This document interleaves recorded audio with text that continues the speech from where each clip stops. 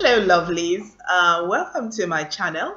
If you don't know me, my name is Tale Alimi. I am a tech entrepreneur and business strategist by day. My passion is to help people create an abundant life, and I am currently creating my own abundant life. The goal of this channel is to share my thoughts on business, on faith, on fitness, on love, and on relationships, which I believe are important in creating an abundant life. Now, this is the first of my series, which is about relationships. Okay, so on Mondays, I share around about business, motivation, and mindset, and on Fridays, which is today when I'm recording this video, I share about relationships, love, and faith, and things like that. So I'm starting my relationship series today. So please subscribe to the channel because this is going to be a series, and more information is going to come in the coming weeks. Okay, so thank you so much for tuning in and for watching this video. So today I'm going to be spilling the tea. Now, in the last couple of years, I've not been very open about my relationships because I was focusing on working as a business strategist and helping people to grow their business. So for me, that was the focus, and that's part of me I put out there.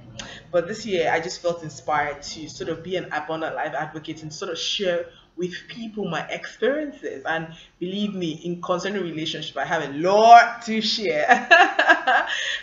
So today I'm going to be sharing personal story basically, and the title of this video is Married and Divorced Under 30. Okay, so basically about my story about getting married. Now, I got married at 25. I remember when I got married at 25, I thought I was almost old, like I was just about to miss the old train, and I just had to get on it and get married fast.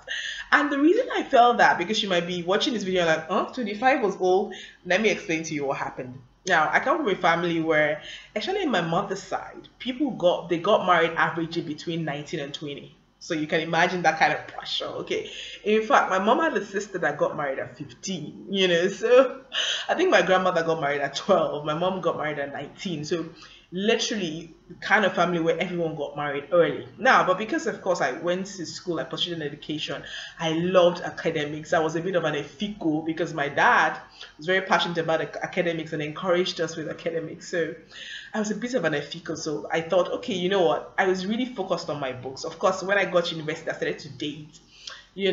But I was just dating like, okay, let me even date finally, because I spent the whole of my high school years just focusing on reading and getting good grades. But at the same time, when I got in university, that's when I began to hear from my parents, especially from my mom, you have to marry, as things like that. So I began to date with the consciousness of like finding a husband. You'll be wondering, what's the 19-year-old girl trying to find a husband? But believe me, at that age, I wasn't trying to date casually. It's like, if you're not going to marry me, don't even bother dating me. But then that was my mindset, and that was how I was approaching dating. Like, then time is going. Like, if you're not going to marry me, don't date me. But at the same time, I was really passionate about my academics. I just wanted to read my book, have fun and things like that. And it dated a couple of guys. Nothing really came out of it. But with that serious mindset, I beg, if you don't want to marry me or if you don't fit my values, please leave my life. But at the same time, sometime in university, I got very close to God. I began to take my relationship with God very seriously. So I then began to select the kind of guys I dated. Okay, so I remember I broke up with this amazing guy, but because we weren't kind of compatible in our religious beliefs, and I said, you know what, we can't date anymore, and all that. And I felt that this is not what God wanted for me. Okay, so but at the same time, so by the time I got out of university, I just broke up with that guy, and I just said, you know what, I'm going to be serious with God. I'm going to further my education, and that's what I did after university. But at the time we were leaving school, then the pressure was, you have to marry, like, like there was a timeline. I remember my friends used to come to my house and just say, oh God, you'll be told about marriage now. The funny thing, can I tell you this truth? Yesterday I was meeting with my friend, and I was saying to her, girl, you don't take this marriage thing seriously. And I was laughing because I was like, this is me. This is what the pressure I was going through 14 years ago. And I was like, oh my God, I have to marry, But see me now. Well, no, I wasn't putting pressure on her, but I was just saying to her that you want this thing, why don't you take it seriously, So, but that was the atmosphere around my upbringing. And what I was going through, or what, the atmosphere I had. And at the time I was done with school, I got in a relationship with a guy who was also in quote a nice guy, but he just didn't know what he wanted in life. Okay, and but fortunately, unfortunately, because he was so nice, my family liked him, and so when I said I was going to break up with him, there was a lot of a flack against me that how can you break up with this guy? He's a blah blah blah. He has a certain profession that is prestigious. How can you break up with him? But I knew what I was going through. I knew that the guy didn't know what he wanted. One minute, he wanted to be a dry cleaner. The next minute, he wanted to be. He just wasn't really focused. And I thought, I mean, do I want to submit my life to this person who doesn't seem to have or know what he wants? And so that's how that relationship ended. And then after the relationship, I wanted to go and further my education and do an MBA. But that's when the pressure came. And then there was a lot of talk around Mrs. before masters. Like, why are you furthering your education when you're not married? Get married. So at that point, I had a goal.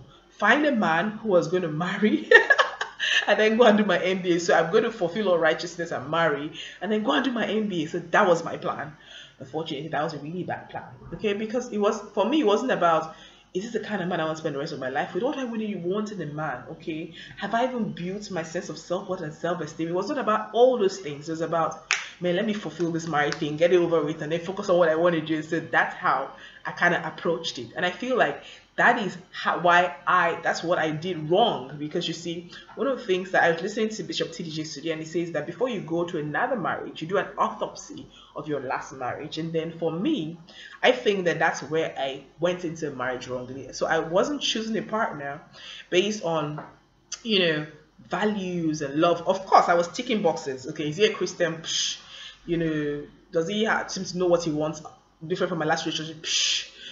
Is he ambitious? Psh. Okay, is he good looking? Psh. So I was choosing based on that. And then he was quite persistent on my case. And when it came to meet me, I said, "Come on, uncle, this is marriage right now. I'm not like looking for a boyfriend, blah blah." But I was like, "Good, let's get married." I was like, "Yeah, you are in." So I mean, we dated and we did our introduction 6 months into our dating. It was pam pam pam.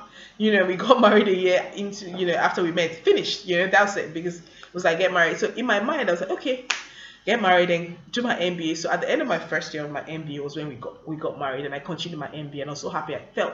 I remember walking down that aisle. He wasn't like, oh my God, I'm marrying the love of my life. He was like, oh gosh, thank you. I was crying, but I was crying tears of relief that had finally won in this marriage, thing, and finally gotten this marriage thing that was supposed to be a prize. I was supposed to define my life, okay? And that's why I was walking down the aisle. But then, even before we married, there were just a couple of signs that I won't lie to you, I saw. But I will say, so number one, I didn't know how to interpret the signs, the red flags. And number two, even when I tried to raise it, with female role models in my life right now, it was like, okay, so he's cheating. So what? I beg, every man cheats. Is that why you're not marrying him? I beg, marry him. So there were things like that. I'm very, very careful. I don't want to talk about the other party, because this is about me, about my decisions, about things you can learn from me and all that. So, but that's how the marriage worked. And from the first month of marriage, there were issues, and issues around infidelity, issues around a lot of verbal abuse, a lot of emotional abuse. And it was horrible, because I got married at 25. By 29, the marriage was over. So I literally was married for less than 4 years, because about 3.5 years and all that. And I was devastated, because I thought, this is not what I planned for my life, because the truth is, I'm a family-oriented person. I love family. Family is very important to me. I have a close-knit family, and myself and my siblings and my parents are really very close. So it was devastating that I had a child. Am I going to raise my son away from something that really mattered to me and was very important to me? It broke my heart. But you know what broke my heart the most? The fact that I thought that if I had a failed marriage, I was not going to fulfill purpose in life. I thought, oh God, if I had a failed marriage, then I was, everything that God had for me in this earth was over, and it's shocking and amazing that that's how I felt. But truthfully, that's how I felt. I was misinformed, and truthfully, I spent the next couple of years trying to get back to marriage, to get back to the prize, and so that I can continue to fulfill purpose. Anyway, let me not get ahead of myself. That is for another day. So that's why you have to stay tuned. Please subscribe to this channel if you haven't, and stay tuned to this video because I'm going to continue to share what happened next afterwards. But that's in short my story. I was married and divorced under 30. Abomination. I know you're wondering what's the big deal. Yeah, but I mean, guess what? I'm in Nigeria. My country is Nigeria. At that time, it was a big deal, you know. But I mean, now I see ladies in their 30s. I have friends in their mid or late 30s or even 40s, and they're not married. And then I look back, I say, what was I in a hurry for? I mean, at 24, I'm rushing to marry, you know. But then, for me, the lesson is marriage is a very important decision. Okay, if you're single and you're watching this video, be sure about why you want to get married. Don't get married just because society expects you to do it. Do it because, you know, it is something that you believe that you've been called to. It's something that you're ready to be committed to. You found a partner, okay, who you're going to be able to do life and work in life with. So those are some of the things that you need to consider in deciding if you want to get married. I'm going to share my relationship escapades afterwards in the next couple of weeks, but those are things you keep in mind. And then if you've been married before like me and divorced, I mean, don't condemn yourself. You know, we make mistakes. Sometimes you do several businesses before you succeed at once. So sometimes in life you don't get it right the first time in marriage. Don't condemn yourself, and no, guess what? You can't fulfill purpose whether you've been divorced. I mean, look at my life, look at me now, and look at all that I've done. And if you don't know me, you can Google my name, Tale Alimi, and you would see that I've actually created an incredible life and made a lot of impact, even though I'm divorced. So you can do the same too. So that is the short introduction to this relationship series. Tune in for the real tea next week, because I have a lot of tea to spill. So please subscribe to this channel. Please share this video with anyone who you know you needs it. And see you again next week. God bless you.